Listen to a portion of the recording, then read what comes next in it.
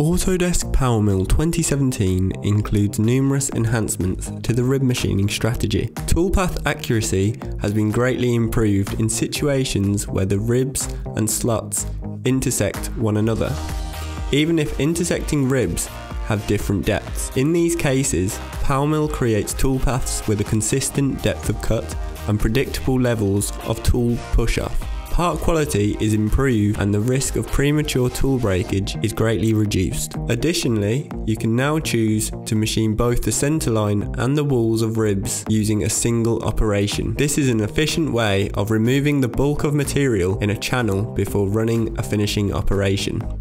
From the rib machining strategy, select the style, center and walls, then specify other machining parameters such as thickness and step down.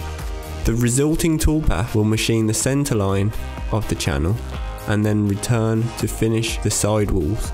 This process is repeated for each Z level until the slot has been fully machined.